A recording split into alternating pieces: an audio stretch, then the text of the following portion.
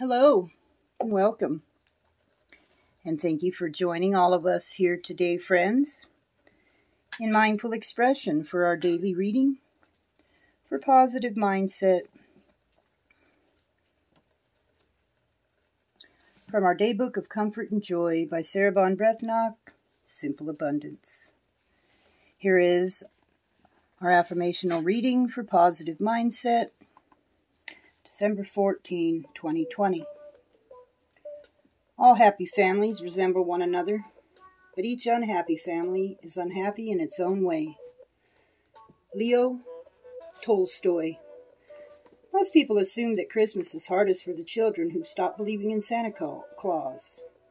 But I think the holidays are the most difficult for those who have experienced a recent loss, through death or divorce, particularly if this is the first or second holiday after their world has been torn asunder. Many single mothers often feel uncomfortable at Christmas and unconsciously convey the discomfort to their children.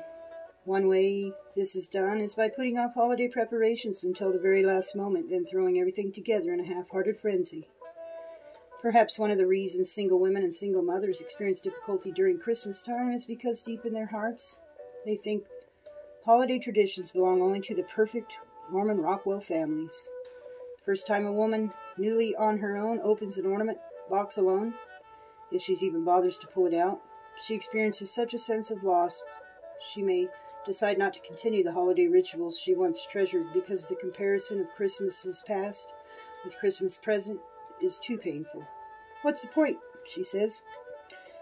The point is that we all need the reassuring and healing message that treasured rituals provide. One of the most important aspects about family traditions, rituals that families continue to do year after year, is that traditions have symbols and families need symbols. Dr. Stephen J. Woolen, a clinical professor of psychiatry at the George Washington University Medical School, explains, you bring out the old glass, you sing the old songs, and you say the same prayer. You wear a certain outfit.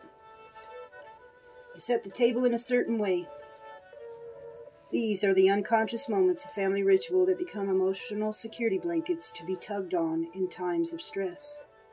Cherished customs are just as important for grown women as they are for children. When I first began updating Victorian traditions for modern families, I thought the reason I delighted in doing them was so that I could create happy memories for my daughter. But after a few years, I realized that our rituals brought me comfort and joy. I longed for the reassuring rhythm of marking the seasons just as much as Katie did. We need to trim the tree, light the menorah, make the valentines, dye the Easter eggs, attend the Passover Seder, just as much as our children do. Our souls can never outgrow the yearning for luminous and liminal moments of wholeness. So unpack those beloved holiday traditions. Create new ones that express your authenticity, just as you create a new lifestyle. Traditions are the guideposts driven deep into our subconscious minds. Ellen Goodman tells us, the most powerful ones are those we can't even describe, aren't even aware of. And there you have our December 14, 2020 affirmational reading for positive mindset from Sarah Bon Breathnock's book. I hope you enjoyed that, and I hope you put the same effort in everything you do all year long.